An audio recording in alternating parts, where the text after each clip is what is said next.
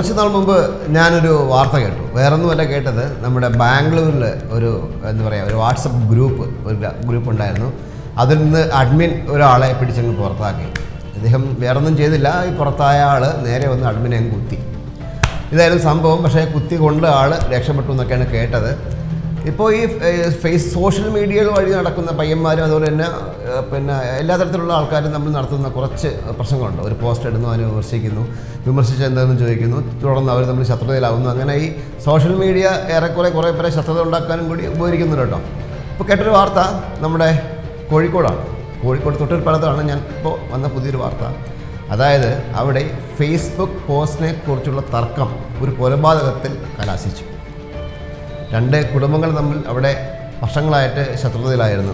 ഒരു അൻസാർ, തൊട്ടിൽപ്പാലത്തുള്ള അൻസാറിൻ്റെ ഫാമിലിയും അതുപോലെ തന്നെ വേറൊരു അഹമ്മദ് ഗാജി, ജമീല എന്ന് പറയുന്ന അവരുടെ ഫാമിലിയും തമ്മിൽ വർഷങ്ങളായിട്ട് ശത്രുതയിലായിരുന്നു. അപ്പോൾ ഈ അടുത്ത കാലത്ത് ഇവർ തമ്മിൽ എന്താ പറയുക ഈ നെറ്റ്വർക്ക് യുദ്ധം തുടങ്ങി.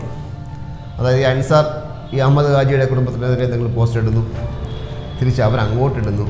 അങ്ങനെ ഒരു ഫേസ്ബുക്ക് വാറായിരുന്നു കുറച്ചു കാലമായി നടന്നുകൊണ്ടിരുന്നത്. ഈ അടുത്ത സമയത്ത് ഈ നമ്മുടെ അഹമ്മദ് ഗാജിയുടെയും വൈഫ് ജമീലയുടെയും ഫോട്ടോ വച്ച് നമ്മുടെ അൻസാർ എന്തോ ഒരു പോസ്റ്റ് ഇട്ടു. അതിനെപ്പറ്റി വേണ്ട ബഹളമായി, തർക്കമായി, അടിയായി, വഴക്കായി.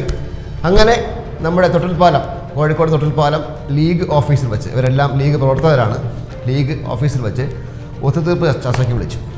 ചർച്ച കഴിഞ്ഞു, അങ്ങോട്ടും ഇങ്ങോട്ടും വാഗ്വാദങ്ങൾ നടന്നു, കഴിഞ്ഞു. പുറത്തിറങ്ങി വീണ്ടും എന്തോ നിസ്സാര കാര്യത്തിന് ഇവർ തമ്മിൽ വീണ്ടും തർക്കമുണ്ടാകുന്നു. നമ്മുടെ അഹമ്മദ് ഗാജി കത്തിയെടുത്ത് അൻസാറിനെ കുത്തുന്നു. അൻസാർ മരിക്കുന്നു.